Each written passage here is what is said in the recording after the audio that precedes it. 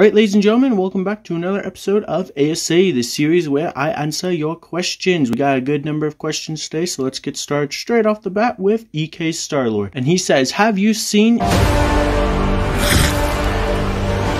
Oh my goodness, this is such a fantastic and wonderful show. I absolutely love it. It's a little gory though, like every 10 seconds I swear there's blood splatter, guts and gore and just, I love every second of it. Like it is just such a fantastic show. Great story, great character development, great characters, like beautiful animation. It's such a wonderful show and I absolutely loved it. I finished it in like 3 days because I just couldn't stop watching it. Sadly, there's only 8 episodes. It's just such a fantastic show, and if you haven't seen it, I'd suggest it. If you have Amazon Prime, it's so cool, so I'd highly suggest that you watch it. It's just such a great show. So yes, I've seen it and I love it. Our next question comes from YND Bricks, and he says, ASA, what do you think of the new LEGO Typewriter and Adidas shoes? I don't know how to say that word. I'm stupid, I know.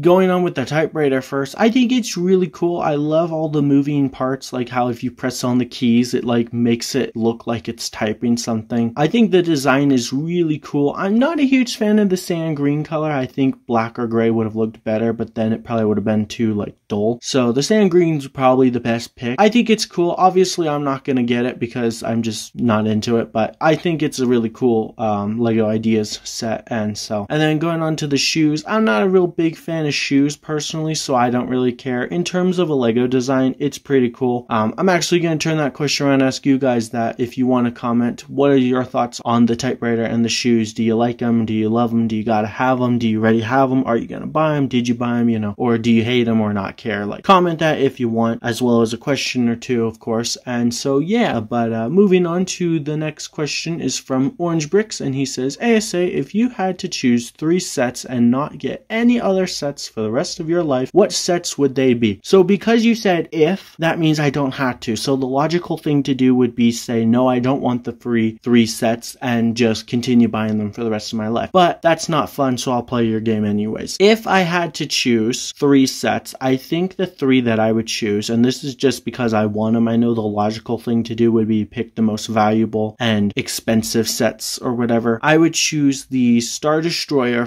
the Imperial Star Destroyer from 2014, the Venator from, I believe it's 2010, I should do my research before making videos, and the paneled Death Star from 1999. I just think those are really beautiful sets and they're kind of expensive, so to have them for free would be really cool, you know. Our next question is kind of similar to the last one, and it's from Darkside Bricks, and he says, ASA, if you could have 3 of any LEGO Star Wars sets, what would they be and why? I'm going to continue the answer, or going with the answer that I just gave of those 3, but give another reason, and that's if I ever decided because I can't buy any more LEGO to just give up on LEGO, then I would sell those 3, and then I could potentially make over $2,000 on just those 3 sets. So that's kind of the reason why. So yeah, hopefully that answers your guys' questions. Our next one comes from Starformer, and he says, ASA, if you could have any character from Star Wars be made into a minifigure, who would it be and what else would be in a set with that character? So honestly, I don't have a preference or a pick. I know that like a lot of the LEGO community is like, I want this minifigure, I want this minifigure, and I'm just kind of like whatever. Like obviously I love LEGO Star Wars and I love LEGO Star Wars minifigures, but I don't ever beg for one because I just feel like that's kind of silly. To answer your question, I don't really have a preference. Our next question comes from CF Productions, and he says, what summer sets are you going to be getting? So I'm hoping to get all the LEGO Star Wars sets, like Moff Gideon's cruiser or whatever it's called now, Boba Fett's ship. Actually, it's the Slave One.